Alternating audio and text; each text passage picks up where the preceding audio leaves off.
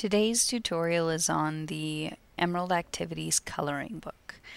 Now, I'm sure you've played with other coloring books online. This one has click to fill features, but it also has some other ways you can edit your image. So to get started, you're going to want to choose a page. These are the ones available in this particular coloring book. You can play with the ones that are available here, and some of the coloring books also have extra pages available in our market. So if you really like a coloring book, you might want to check and see what else is available for it. Clicking on this tool button will take you back to the options for your currently selected tools. Now your tools are like the ones in any other paint program type thing. You can make squares and circles and lines. You can use the fill tool to color things in your image. The brush tool lets you draw. The stamp tool will let you choose from the different stamps that are available. Again, there's more available in the market, and if you purchase more, they will show up down here. So I have the default stamps, but I also have the Easter pack and the symbols pack. The symbols ones are pretty fun. So I can add some magic 8 balls to my image. The eraser just lets you erase as you would expect. So let's just clear that. As far as more sort of advanced things go, I'm just going to color some of this so that I can demonstrate it to you a bit better. The color palette here is the same one that's available in our Magic Makers. So if you click on this drop down, it gives you other color sets that you might want.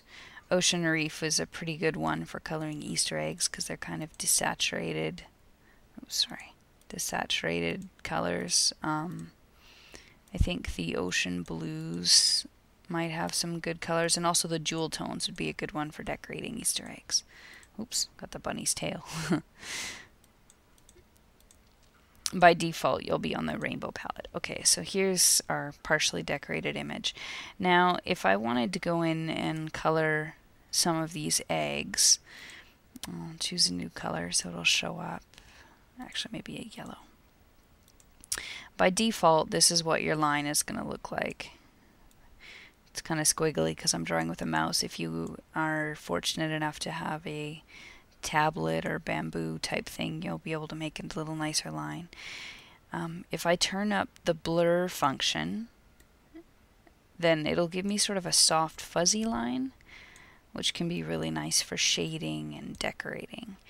I can also adjust the size of my brush over in the options there, so I can have a much bigger brush stroke or a much smaller one. It's a little hard to see with the blur on, but that's actually a very fine line now, comparatively. Another slightly more advanced thing that you can do is if you have a shape, like this one here, for example, and you pick flood fill instead of shape fill. Shape fill is going to fill the shapes that I drew in these coloring books. So I made each of these little heads and bodies and things as a fill shape. Flood fill, though, lets you draw shapes that you guys, or it lets you fill shapes you guys drew. So, for example, this little green circle, I'm going to fill it with a brown. So that's pretty good, especially in the freehand coloring book when you're trying to block out big shapes to color. That's probably about it for the features that are unique to this particular thing. Print will let you can print either the blank image so that you can color it, or you can print a colored one to put on your fridge or give to someone. Save allows you to save a copy of the image either to our gallery or to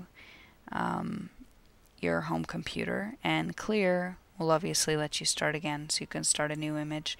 One of the things that a lot of our users play with is that the coloring book remembers your fills, so if you change pages, your old coloring will still be there, so you can sometimes make some kind of neat effects by just doing a little bit of new coloring and leaving some of that older coloring in the background. Oops, sorry, I'm on the wrong fill.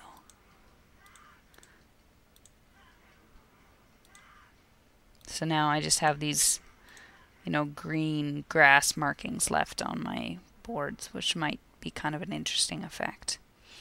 Alright, that's about it. Have fun coloring.